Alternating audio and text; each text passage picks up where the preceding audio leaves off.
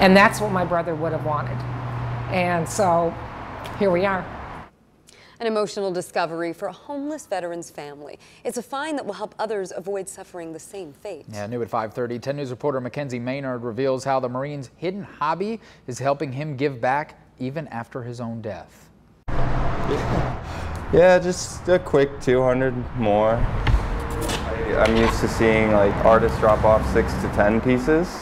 So to get 300, I was like, oh wow, we have to hang this up. Something I'd never seen before. A few days from the art show, already hanging the paintings. You appreciate the work now a lot more hanging up.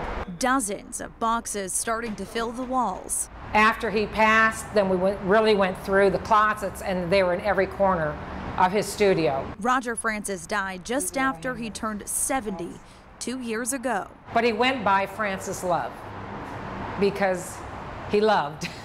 Leaving behind his signature and lots of them. Stuff, and he's got one of the service. A service member himself, Francis Love was a Vietnam veteran. Brandy and Aaron, there's my son. Full of love for his family, his artwork, and the homeless community. He was homeless for about 20 years. Despite being homeless, he never gave up painting.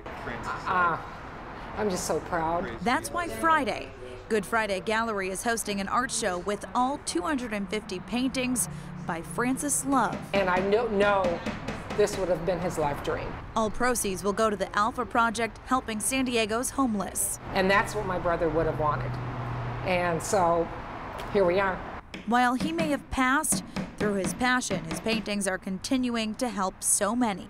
Mackenzie Maynard. And something tells me they're going to go pretty quickly. 10 News. Beautiful pieces there too. The art show will be held this Friday at 6 p.m. That's at the Good Friday Gallery downtown.